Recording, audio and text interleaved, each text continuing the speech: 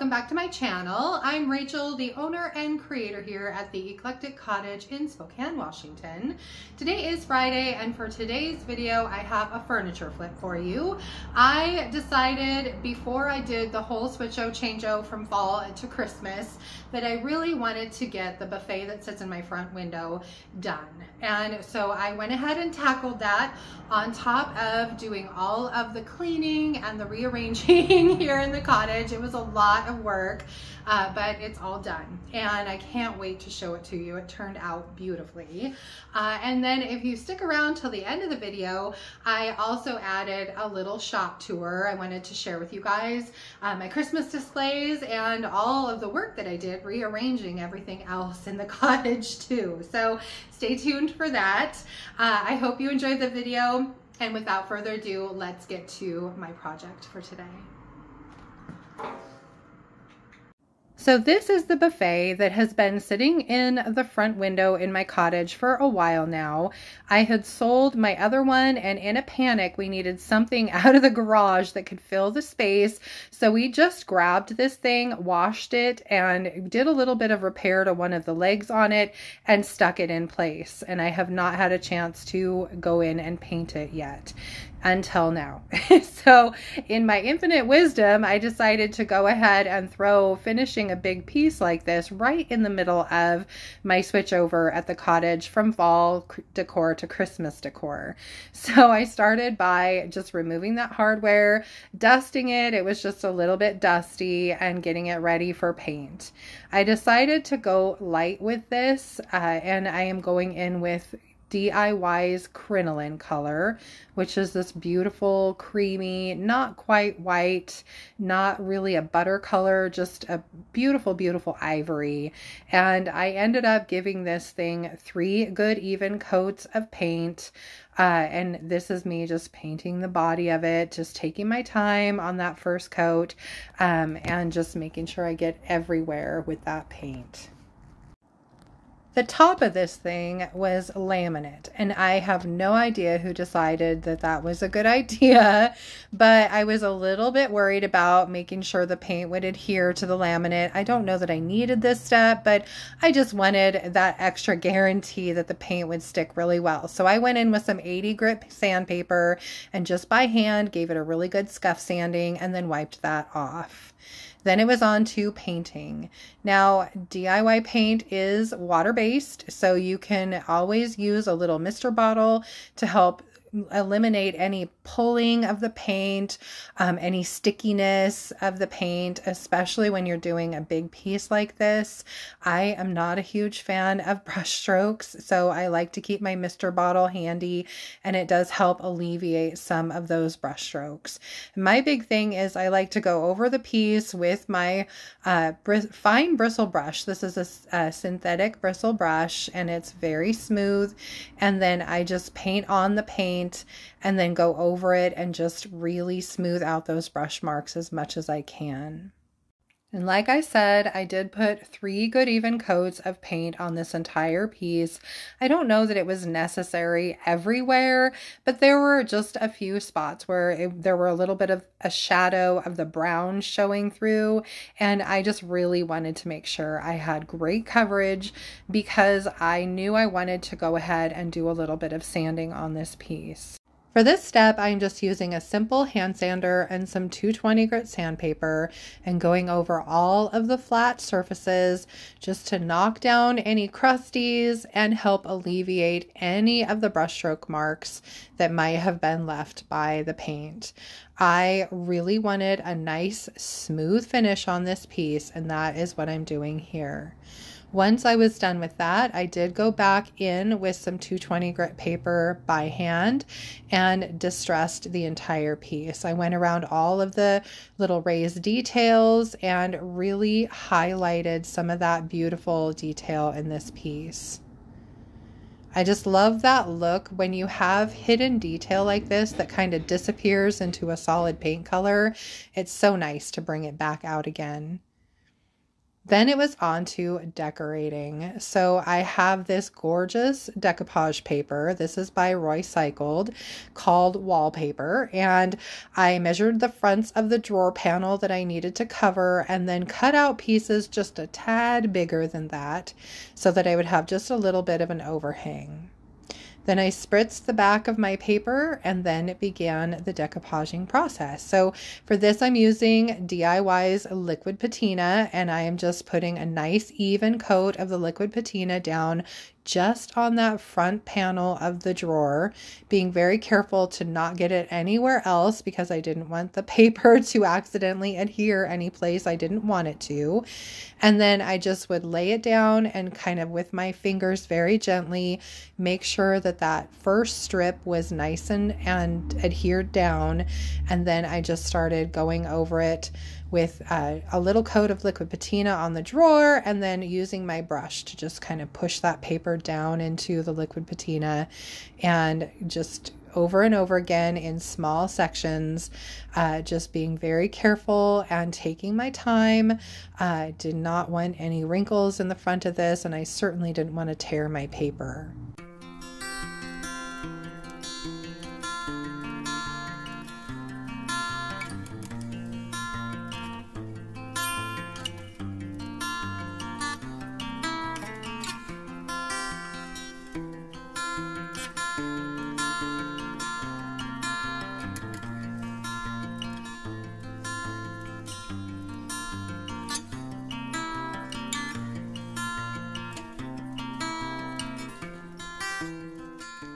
Once I had it all down, I went ahead and went over the entire thing with a second coat of liquid patina just to make sure that this was very well protected and very well adhered to the front of the drawer.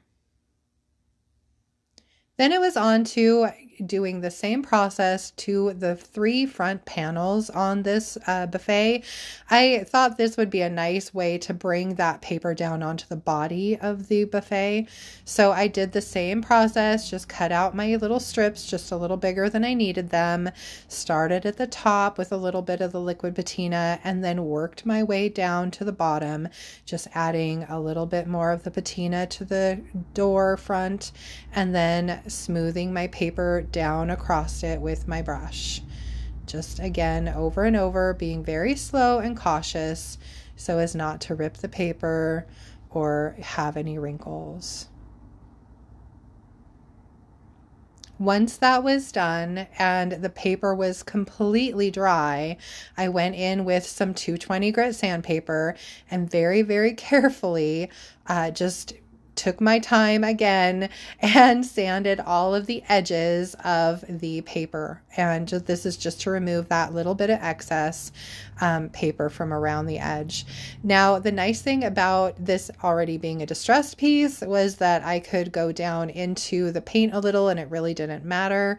And the beautiful thing about using a lighter color like this is that I didn't have to worry about revealing a different color from under the paper than I had on the rest of the piece. I just used all the same color and went over that with the decoupage paper, which was great.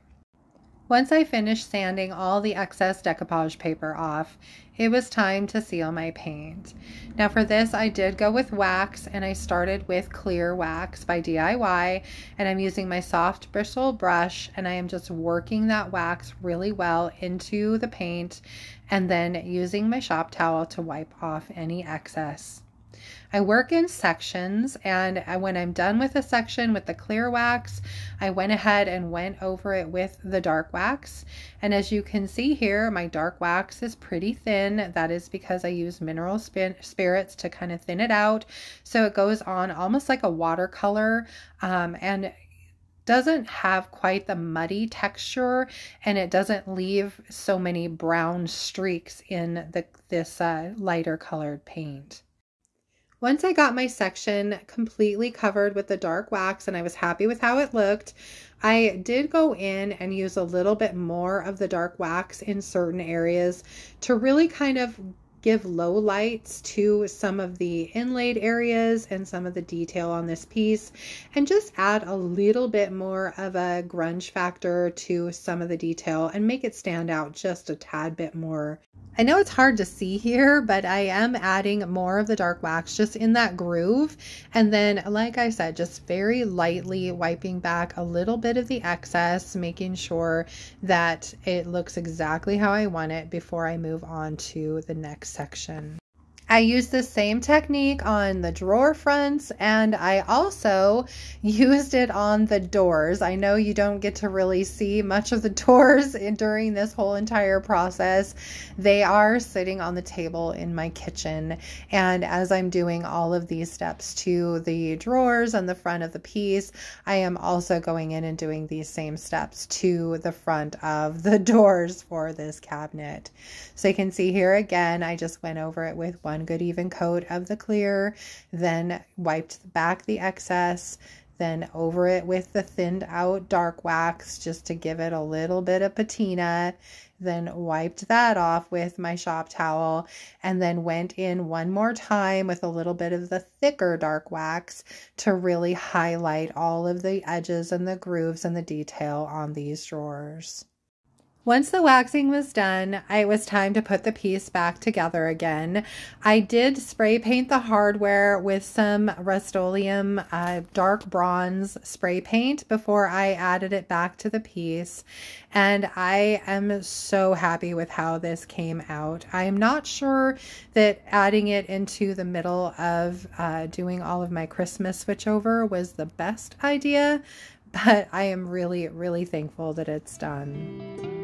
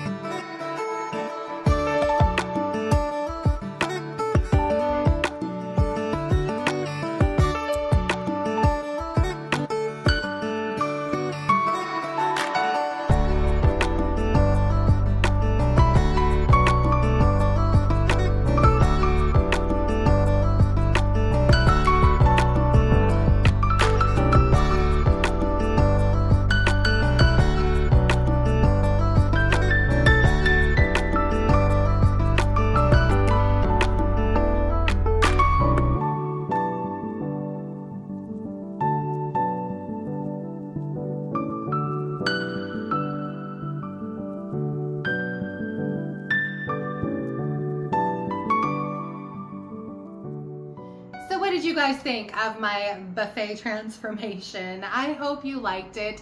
I am thrilled with how it came out. I'm just over the moon with having it finished. I think it's beautiful, and now it's a nice addition to the front of the cottage when you walk in the door.